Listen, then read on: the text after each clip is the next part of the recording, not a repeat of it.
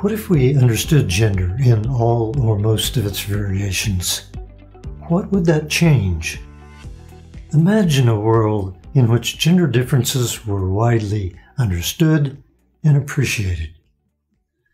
The words sex and gender are often used interchangeably, but they are not the same.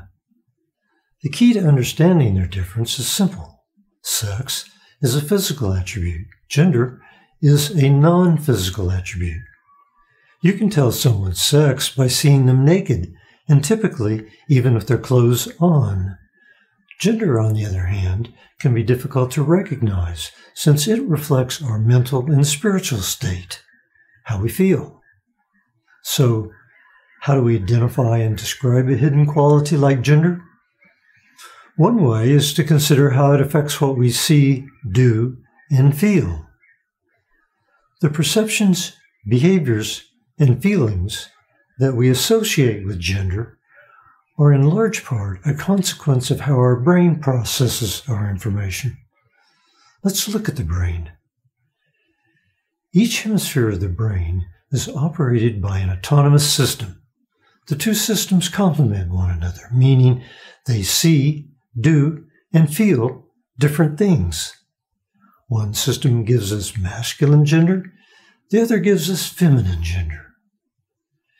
Here are some more examples of how the brain's division into complementary hemispheres affects what we see, do, and feel.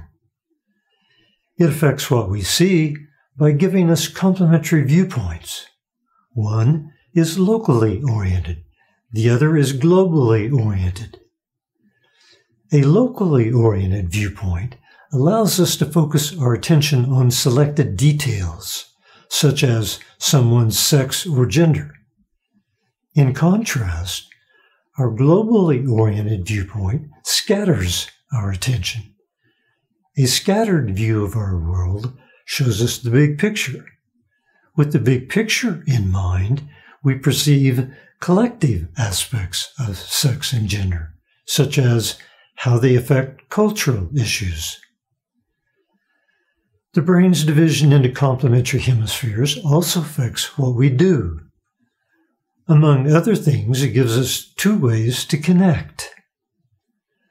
The local side of the brain is aggressive. To help us connect with people and things, it uses electric energies to reach out. The global side of the brain is passive. It connects through the use of electromagnetic energies, which it uses to draw in the people and things that interest us. Electromagnetic energies affect our movement and tone. Movement and tone often reveal gender. Finally, the brain's division into complementary hemispheres affects the way we feel, since our local side is energized by fear and our global side is energized by love. And of course, what each side of the brain sees and does also affects how we feel. The local side of the brain feels fearful, aggressive, and focused. The global side feels loving, passive, and scattered.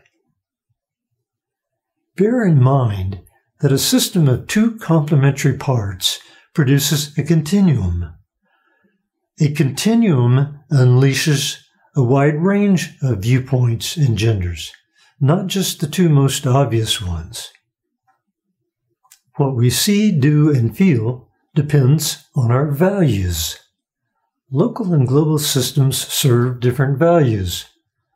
Above all else, the brain's local system values the self.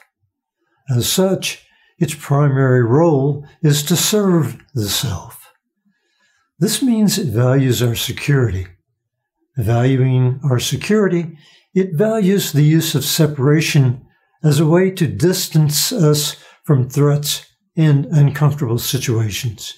And as I've said, it's aggressive.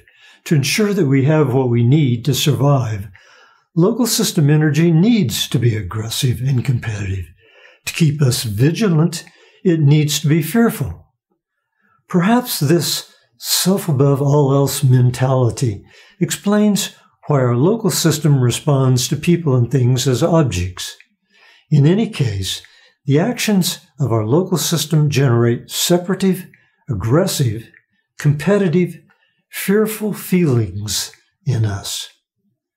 Local system energy feels masculine. In contrast, our globally oriented system values others and service to others, even at the expense of self. When we are globally oriented, we see how people and things connect. We see the oneness. Global system energy is passive. It is cooperative and loving. Our global hemisphere personifies people and things. Its energy has a feminine feel. The brain's local and global operating systems either work separately or in combination, depending on the type of genetic dominance that we inherit. Genetic dominance determines how two design elements, such as masculine and feminine gender, relate to one another.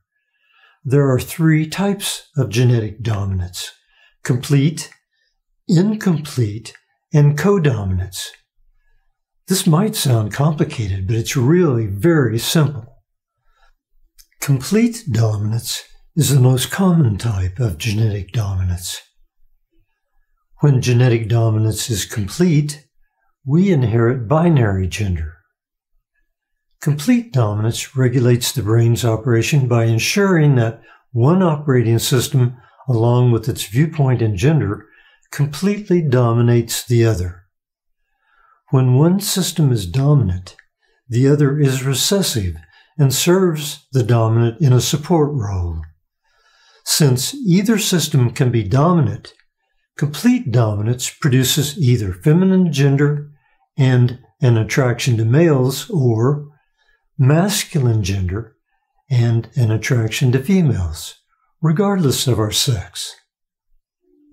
When dominance is complete, males tend to inherit a local viewpoint.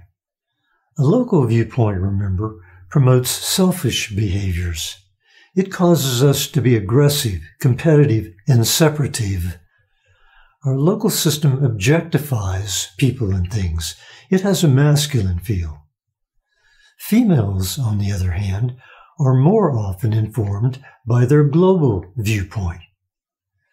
A global viewpoint promotes altruistic behaviors.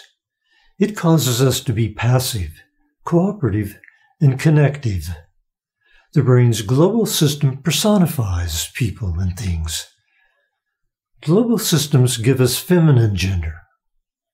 Now, no doubt, you know many men and women who don't fit this description, especially women, but that's because the dominant pattern is often altered by other genetic factors, cultural influences, and personal choices. Some of the reasons for this are more fully explained in my book, How Whole Brain Thinking Can Save the Future. I also address this issue in my next video, Gender's 16 Variations. Having considered how complete dominance affects gender, which is to make it binary, let's turn to non-binary gender. Non-binary gender occurs when incomplete dominance and codominance cause masculine and feminine systems to combine. Because masculine and feminine systems can combine in a variety of ways, incomplete dominance and codominance produce a wide range of gender behaviors. Much of the fluidity we see in gender is a consequence of incomplete dominance and codominance. Here's how the two integrated genders differ. Incomplete dominance causes the brain to be operated by a hybrid system. A hybrid system combines masculine and feminine genders into a single gender. Since masculine and feminine genders can integrate in a range of ways, a hybrid response is polysexual. Incomplete dominance produces hybrid gender. Cooperative dominance, called codominance, is different in that it triggers the hemispheres to be managed by a team operating system. With a team of systems, our masculine system is dominant and attracted to female bodies, and our feminine system is dominant and attracted to male bodies. When team systems feed mind, we experience both masculine and feminine gender, and our behavior is bisexual. I refer to this gender variation as team gender. In summary, genetic dominance causes masculine and feminine genders to integrate in two ways. As a consequence, gender exhibits four fundamental variations: masculine gender, attracted to female bodies; feminine gender, attracted to male bodies; hybrid gender, that is polysexual; and team gender, that is bisexual. For more on gender and dominance, look for my video 32 Sexual Orientations.